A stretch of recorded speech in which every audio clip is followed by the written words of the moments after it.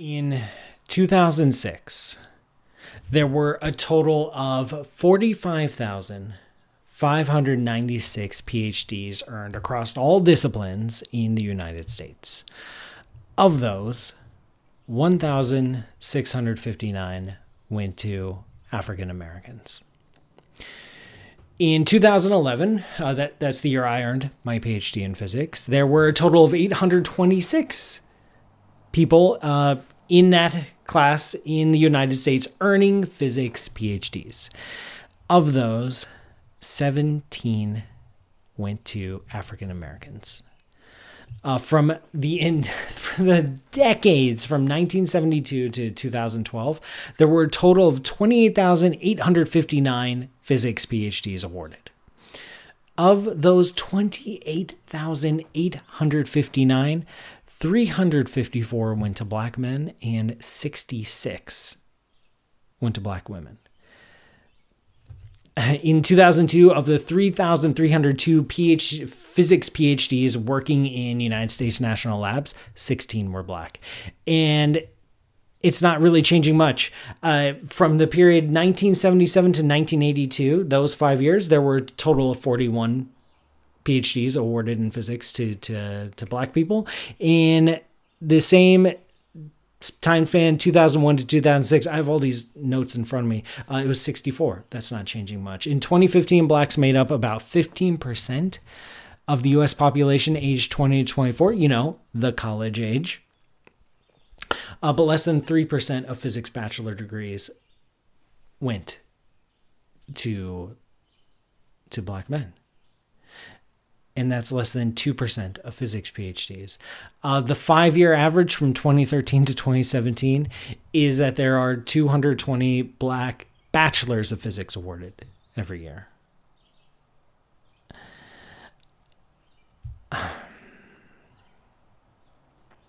Something's wrong, right? Something's wrong.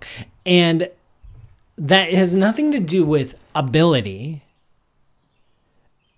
The black kids are just as capable, just as intelligent, just as hardworking. If you list all the qualities you need to earn a PhD in physics, if you list all the qualities you need, you look out for to carve a path in independent research and science, that has absolutely nothing to do with race.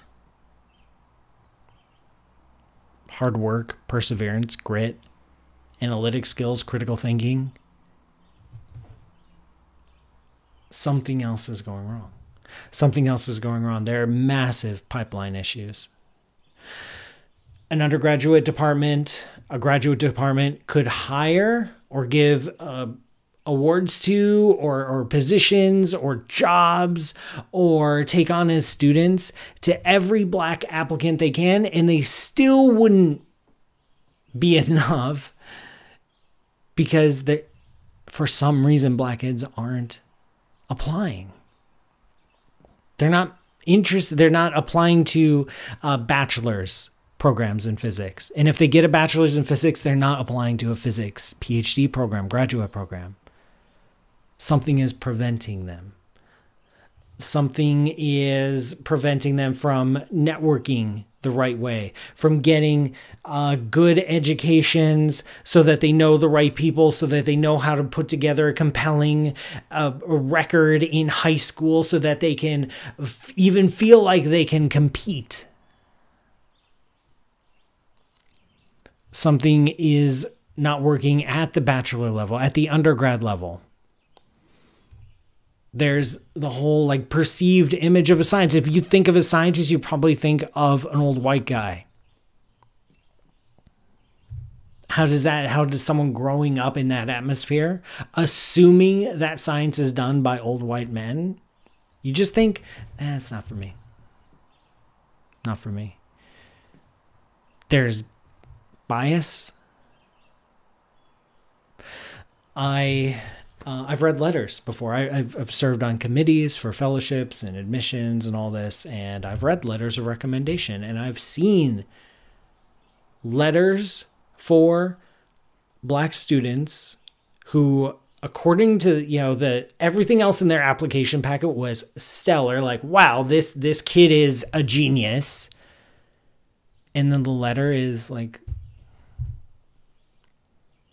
not matching what it should say, and not matching what the same letter writer says about white students. I've seen it. There's outright discrimination. There's the inability to network. If you don't get into the right undergrad school, you have a hard time getting positions that make your application for grad school look even better. And then you have trouble getting into the right graduate school, which makes it hard to get postdocs and then faculty positions. I mean, look at your local university, your nearest university. Look at their department faculty. Look at where they got their degrees. It's not a very long list of where people get their physics PhDs if they want to continue in research careers. And then if you look at graduate programs of where they're drawing their undergrad students from, it's not a very long list. It's the same name cycled over and over and over at the same institutions. Massive pipeline issues. One university investigation found that black professors were 33 times more likely to be denied tenure. It's heartbreaking to recognize that there is a massive imbalance in the system, that there is a community of people where the next Einstein could be walking around right now, going to middle school, but we're never going to find out because the system is going to fail that kid. And whatever insights that kid had into the nature of quantum gravity or understanding black holes or the earliest moments of the Big Bang or advancing, like any question that we have, there are black kids who are capable of solving that problem or contributing to solving that problem. The next Nobel Prize winner, the Nobel Prize winner in 2050. But we're not getting that. We're not getting those Einsteins. We're not getting those Curies. We're failing the students. We're missing opportunities. We're missing our chance to enrich the field, to enliven the field, get perspectives and voices and ideas. We're missing the chance to teach students, even a bachelor's in physics, and then send them out into the world thinking like physicists, which is a very powerful way to think, if I do say so myself. We're missing all that because we keep tripping over ourselves. We keep relying on systems. And you think scientists would be the last people to rely on assumptions and systems and let them sit unchallenged. But here we are, the entire academic job market and structure of higher education and pipelining of going from high school student to full-time researcher rests on decades, if not centuries, of assumptions that if you're smart, you'll make it.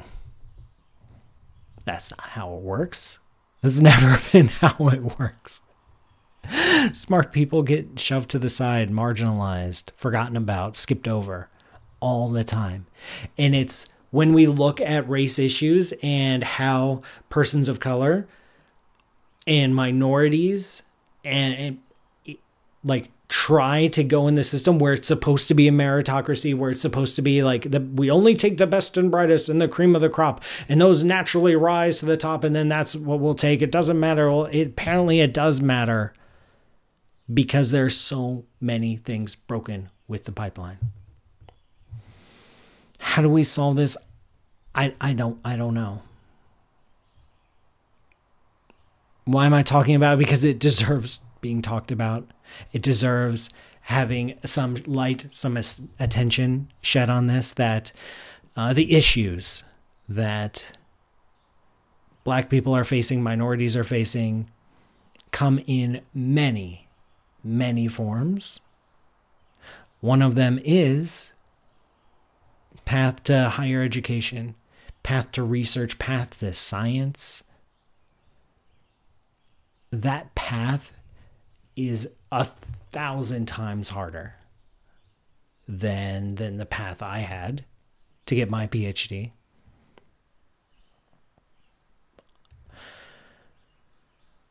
It starts from a very young age.